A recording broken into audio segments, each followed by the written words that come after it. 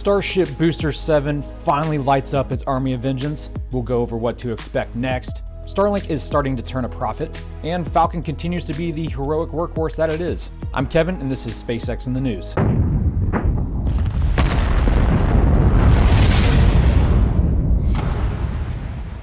Since our last get-together on Friday, SpaceX crews kept prepping Stage 0 for the upcoming 33-engine static fire and orbital launch attempt. They began installing pipage on the orbital launch mount for the new upgraded water deluge system. A road closure did take place on Tuesday, possibly for some kind of test with S-25, but it didn't last long before it was lifted. Then on Wednesday, SpaceX COO Gwen Schutzgood attended the FAA's annual Commercial Space Transportation Conference and announced the company will attempt the B-7 fire-up on Thursday. After scrubbing their 12:30 p.m. window after their drones reportedly discovered a leak, the Super Heavy boomstick lit up its cluster of engines just after 4 p.m.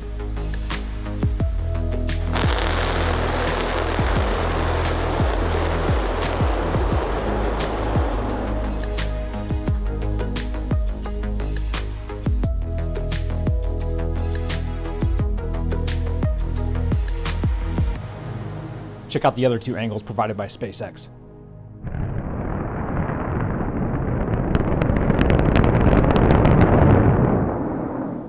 Full duration, but zero penetration, below the OLM. Elon kindly following up that 31 out of 33 Raptors participated. One engine was switched off just before ignition and one aborted itself. Still, there was enough of them to reach orbit. It's not clear at this time what exactly the next steps are before the orbital mission. SpaceX could attempt another 33-engine static fire, but I'd be surprised. They could advance straight to bringing S-24 back to the pad for stacking, possibly do another full stack wet dress rehearsal or static fire. Regardless, the FAA still needs to approve a launch license for the major event, and the agency may or may not first require all Raptors to successfully light up. The major event will be attempted next month if remaining tests go well. That included the one that just occurred. Success is far from certain, but excitement is an Elon guarantee. The ultimate goal? Humans on Mars. Sometime between 5 and 20 years from now. It's quite the spread. Gwen stated during Wednesday's conference that she is shooting for 2030 to place Earthly immigrants on Mars, if not sooner. But living on the moon will be first, and she also touched on the importance of rocket production, aiming for 100 launches in 2023 and working up to building a Starship per day. Which is important for more reasons than one, declaring they need to get to orbit quickly because people shouldn't fly before hundreds of uncrewed Starship missions take place. Also saying tensions between SpaceX's fast innovation and regulators holding up the process needs fixed. Well, that's big government for you, isn't it?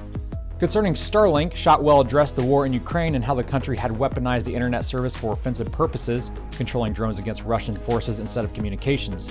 Quote, "We were really pleased to be able to provide connectivity and help them in their fight for freedom, but the Ukrainians have leveraged it in ways that were unintentional and not part of any agreement. SpaceX has since taken action to limit these offensive operations." She also informed attendees that Starlink will make the company money this year, and that it had a positive cash flow for last quarter excluding launch costs. But this year they'll be paying for their own ride to space. The next Falcon mission is a Starlink mission, currently slated for Saturday. On Monday this week, SpaceX launched a communications satellite for Amazonas Nexus, delivering the payload to geostationary transfer orbit 35 minutes after liftoff. The first stage flew for its 6th time and landed on the Just Read the Instructions drone ship bobbing on the Atlantic. Good callouts there.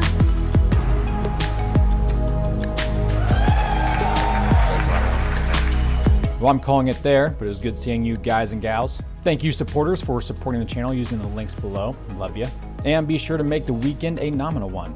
Until next time, Godspeed.